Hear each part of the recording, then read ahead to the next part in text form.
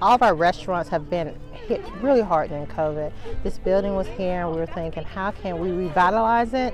And when this company came there and got certified through our Office of Small Business and Fair certification process, it was just a perfect fit.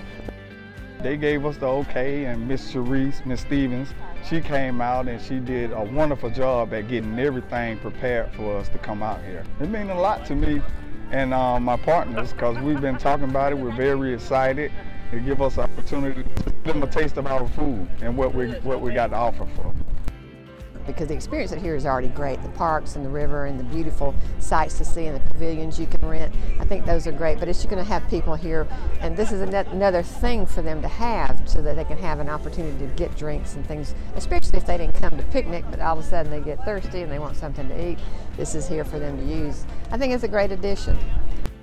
But the beauty about this is that we'll have other new businesses come, research their product. I mean, it's just a win-win to support small business. Also, give our park goers, like I see a family now having a picnic. I mean, that's what we want. We want them to stay in the second best park in the United States.